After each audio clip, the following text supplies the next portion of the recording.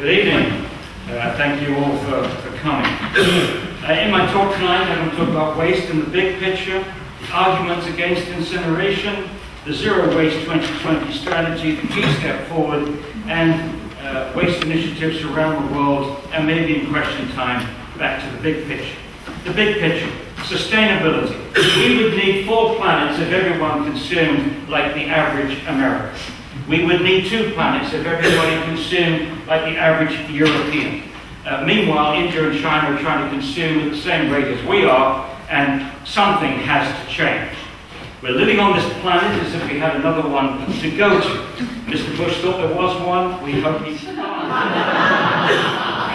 We cannot run a throwaway society on a finite planet. Waste is the evidence that we're doing something wrong. Landfills simply bury the evidence. Incinerators burn the evidence. We have to face the real problem. The real problem is fighting over consumption.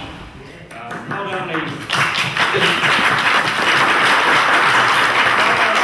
overconsumption giving us a local waste crisis, but it's giving us a global crisis. And that global crisis is our imposition of a linear society, a society that functions in straight lines, on a planet that functions in circles. So we're talking here about the extraction of raw materials, production of manufactured items, consumption, discarded materials. It's a one-way street to waste. And we stimulate this consumption with advertising on television. Over-advertising produces over-consumption. Now, as far as the impacts are concerned, we use a lot of energy in extraction and shipping them halfway around the world, a lot of energy on manufacture, more transport, and in the process we produce, at both stages, solid waste, air pollution, water pollution, and carbon dioxide, and all this carbon dioxide is contributing to global warming. Now, what do the different waste practices do to this picture? Landfills, nothing, doesn't change it one iota. Incineration, nothing, doesn't change this picture at all. Recycling does. Recycling cuts out the extraction of raw materials and shipping them halfway around the world. Reuse of objects cuts out both extraction and manufacture. Composting cuts out a little bit, but more importantly, composting retains the carbon. If that went into an incinerator, all that wood would immediately go to carbon dioxide, contribute to global warming. But in the compost, it's sequestered in the soil. There was a study done in Europe which showed that a combination of recycling and composting is actually 46 times better than incineration generating electricity as far as reducing global warming gases are concerned. And as for energy, incineration then is not sustainable. It doesn't challenge overconsumption of finite resources, and it sabotages genuine moves towards sustainability, just as the Coventry Incinerator has sabotaged recycling for years and years and years in this town.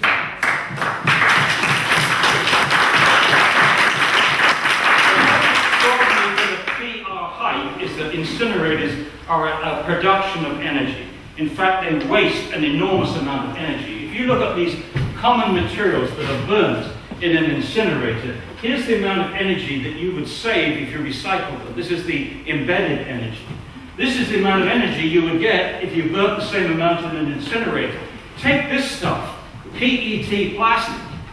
26 times more energy is saved by recycling this than burning this. So if you're interested in energy conservation, incineration is an environmental crime, and it's the height of stupidity for governments to be subsidizing these operations. Incineration is a poor investment.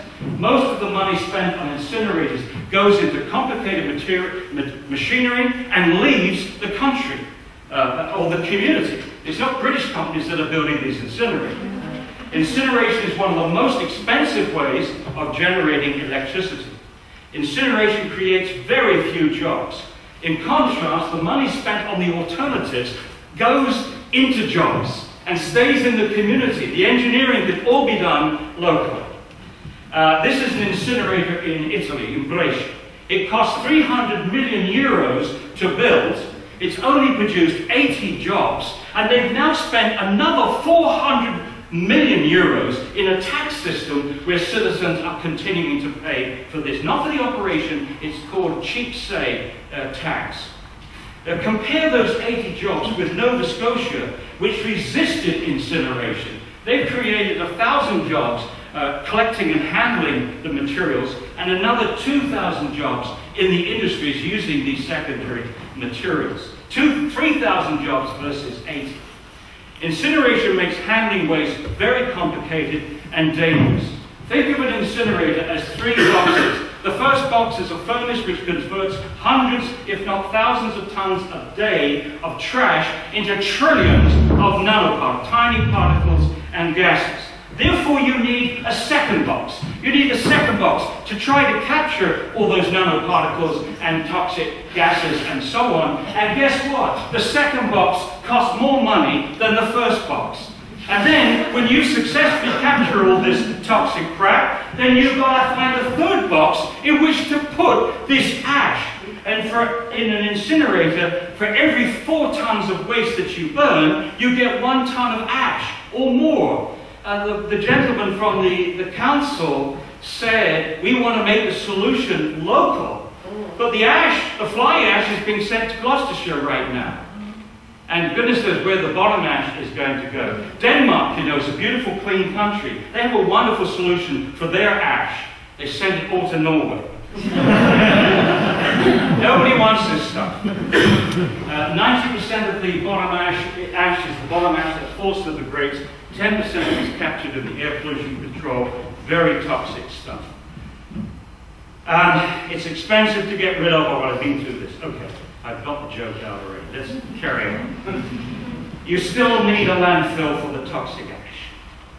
Incinerators put out many highly toxic and persistent substances into the air. We're most concerned about toxic metals. Metals in equals metals out. They're elements that can't be destroyed. The best that could happen is you capture them, then you've got them in the ash. The worst, they can go into the air. Secondly, we generate thousands, literally thousands of new compounds, including the most toxic substances that we've ever been able to make in a chemical laboratory. These come out as nanoparticles.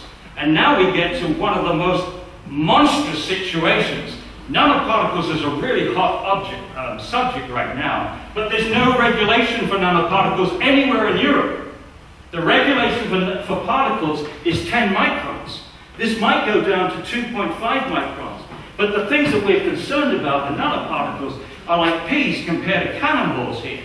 So you're totally reckless right now to go ahead with incineration until people have answered very serious questions raised by Stéphanie Cormier in the June 2006 Environmental Health Perspectives article. She explained how nanoparticles were formed, she explained how toxic they were, explained the health effects, and explained that it's very difficult to capture them because they're so tiny. They travel long distances, they remain suspended for long periods of time, they can go deep down into the lungs, and this is the really most serious part of this whole business. It really shook me, is these nanoparticles are so tiny they go straight through the membranes. So you get them into the lung, they're straight into the blood, then they're distributed to every tissue in the body. They can enter every tissue in the body, including the brain. They can cross the blood-brain barrier. Here's a particle in the brain. It contains lead, barium, chromium, iron, and silicon.